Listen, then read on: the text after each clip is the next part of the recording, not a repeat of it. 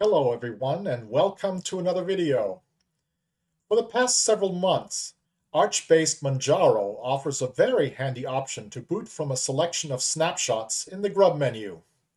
This is of course only available to you if you have your root partition set to BTRFS. In this short tutorial, I will demonstrate how to set this up on EndeavourOS and other vanilla Arch-based systems.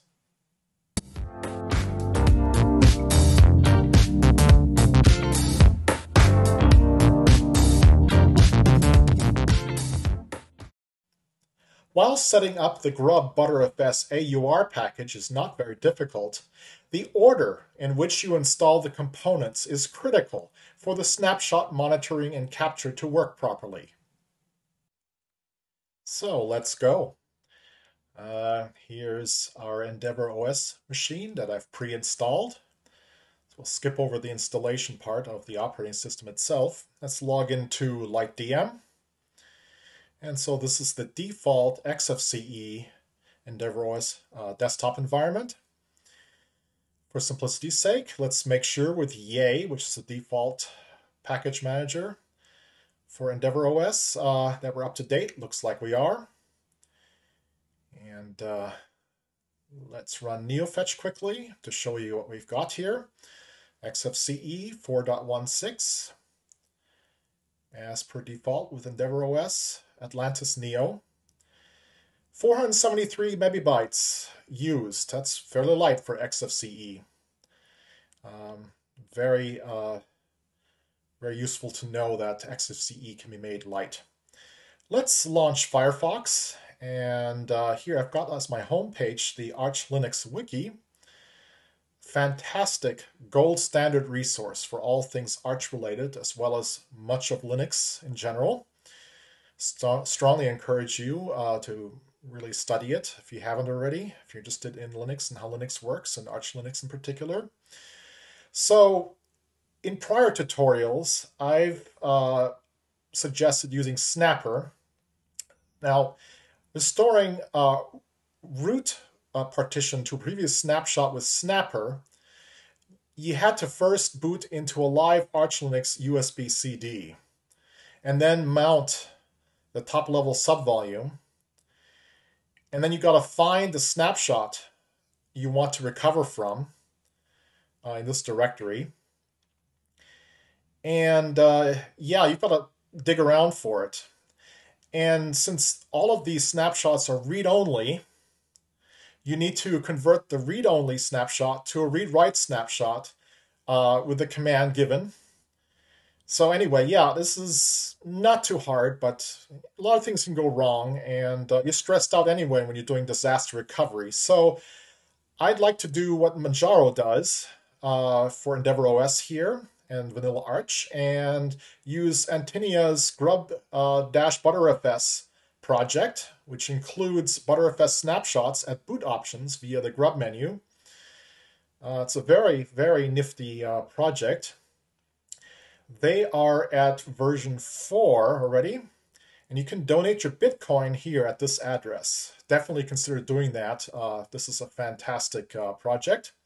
So it improves GRUB by adding BTRFS snapshots to the GRUB menu, and you can boot your system on a snapshot from the GRUB menu. Supports manual snapshots, Snapper, Timeshift. Again, like I just mentioned, Snapper is read-only, and that can be tricky to handle, as it says here. So let's just focus on something easy. Let's use Timeshift. Timeshift is great, has come a long way over the past couple of years. So GRUB-BTRFS provides automatic listing of snapshots existing on the root partition, BTRFS only, automatically detecting if /boot is a separate partition, automatically detecting kernel, init RAM FS, and Intel AMD microcode, directory, automatically create corresponding menu entry for each snapshot, automatically detect the type tags and description comments of the snapshots. In this case, we're still using Timeshift snapshots. Automatically generate grub.configuration if you use the provided systemd service, which we're going to be doing in this video. So that's the scope. provides installation instructions for Arch Linux and also Gentoo and some other Linux distributions, but the primary focus here seems to be Arch and Arch-based systems. So let's go back to the terminal here. Let's clear it, and let's do a yay -s grub-btrfs. That installs the AUR package that we just looked at with their website. And there it's done. And let's clear the terminal. And let's sudo grub-mkconfig -o /boot/grub/grub.cfg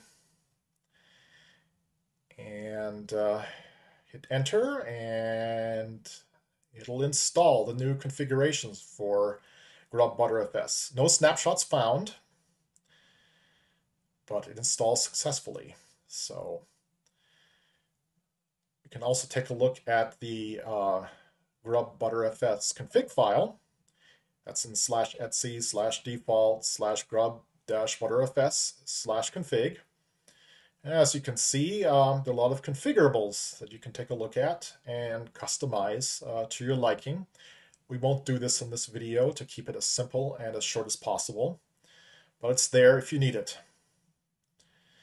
All right.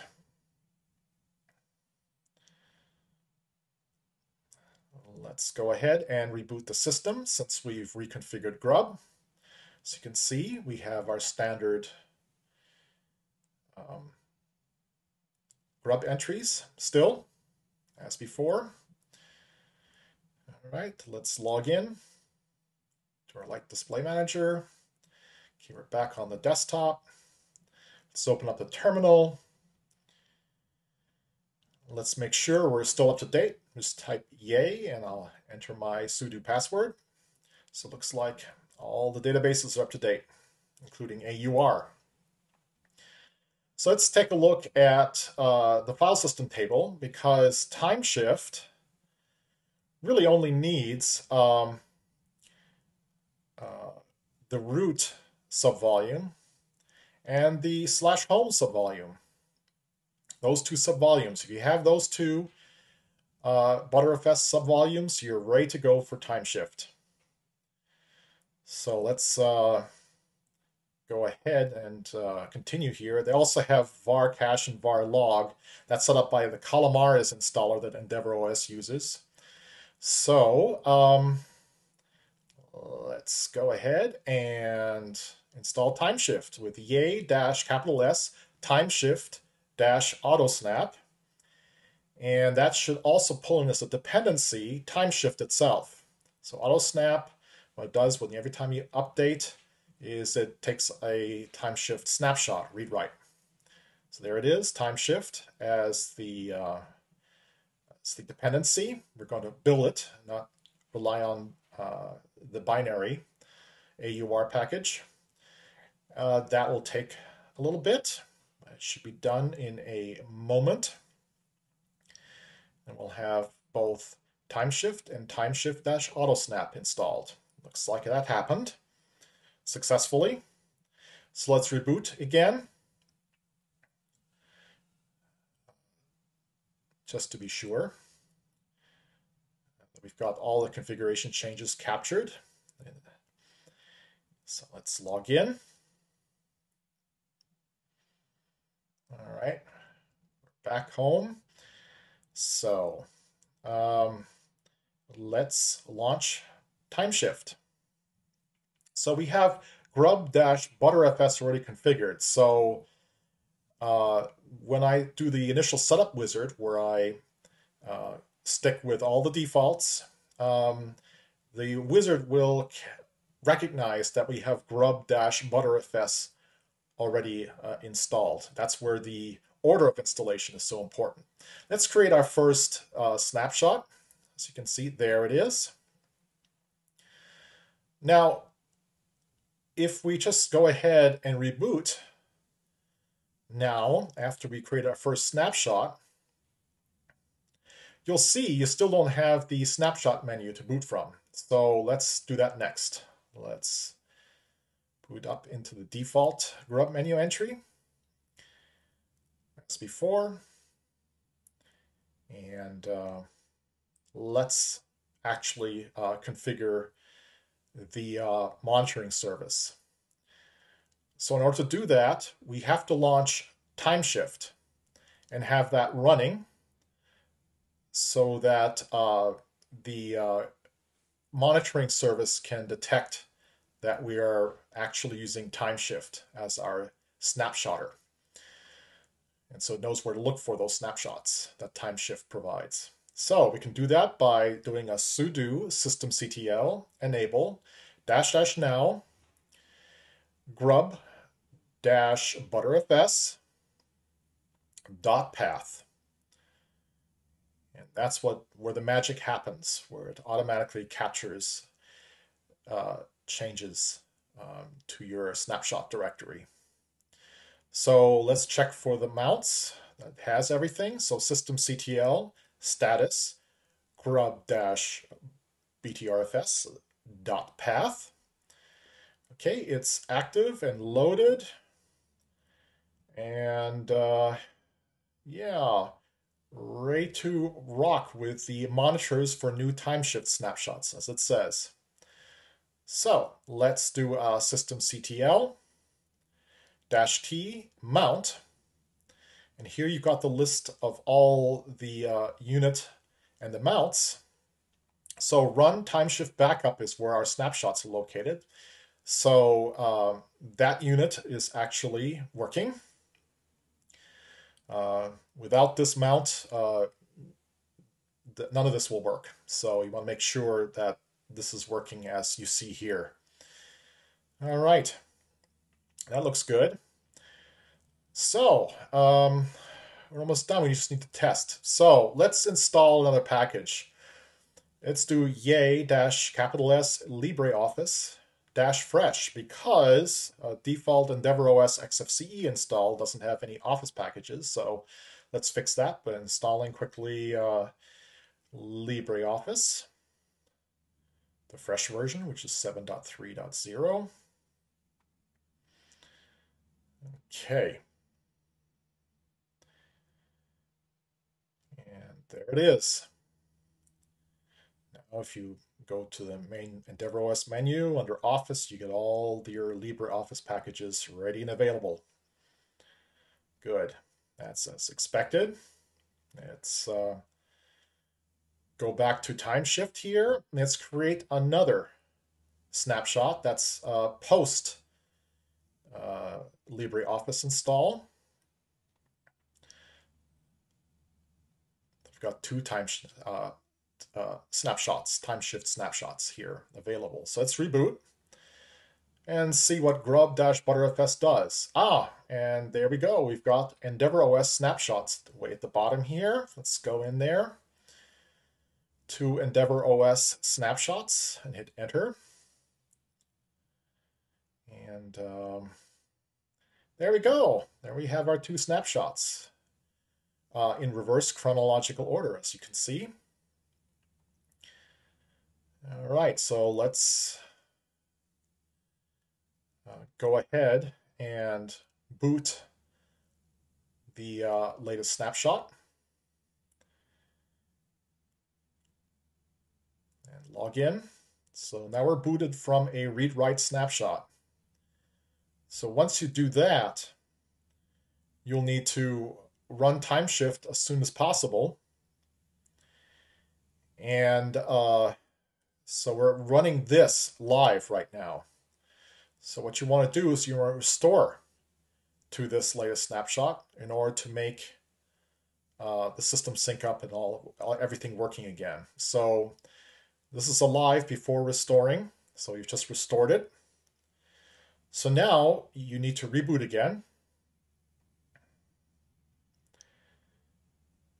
And as you can see, the snapshot menu is gone again because you're now fully recovered. So let's go ahead with the default grub menu item and boot from that. And log into Light Display Manager. All right. So now we've got to resync our snapshots again. So if we go to launch timeshift again, enter my sudo password, you've got all three snapshots here. So you want those to show up again, you just hit create and create another manual snapshot. And there it is in forward chronological order, as you can see. So the grub menu is reverse chronological order, right? So let's reboot and see if our grub menu is back again. So let's restart. And there it is. Now it should capture all three of your snapshots that you just manually created. 243, 47, and 49. All right. Good. So that's back to normal. Let's do some more testing here. Let's get totally radical. Let me go ahead and launch a terminal and simulate a destroyed system. So we're going to destroy this installation. Don't do this on a production machine, obviously. This is a virtual machine, so I don't care if it's destroyed or not. But we need to test disaster recovery, right? So let's sudo rm-fr/etc. Don't do this on a system that you would like to preserve. This destroys your installation. Don't do it unless you want to test a virtual machine. All right, so that's done. Our system is destroyed since /etc and all the configuration files and everything are not there anymore. So if we reboot, you can see our snapshots there, but let's try to have a standard boot. And as you can see, it says, welcome to your new installation of EndeavourOS. Please configure your system. Yes, all your configurations have been blown away. So yeah, you can press any key to proceed, but let's not do that. Let's recover from this disaster using the snapshot menu in GRUB. So let me shut down this virtual machine and let's reboot it. And instead, let's go to the snapshots and let's select the last snapshot from 249 this afternoon. And we won't use the fallback, but the regular Linux image. And boot that up and see if we got our system back again. And yes, we did. So we've got a running system again, which is part of our mission today. So if I go ahead and check that our Office installation is still there. Yep, our Office programs are back. So yeah, it looks like everything worked. Let's launch timeshift. Put in my password for sudo. And there they are. So yeah, you definitely want to choose your, like we did before, the snapshot you're currently running and restore from that. And then reboot and you're back in business again. Assuming you don't run into a disk failure or some other hardware issues, I feel TimeShift AutoSnap and GRUB-BTRFS together make a great no-stress disaster recovery solution. This is in no way a substitute for proper off-site backups. Thanks so much for watching, and if this was useful to you, please smash the like button and subscribe if you haven't already. Until next time, take care.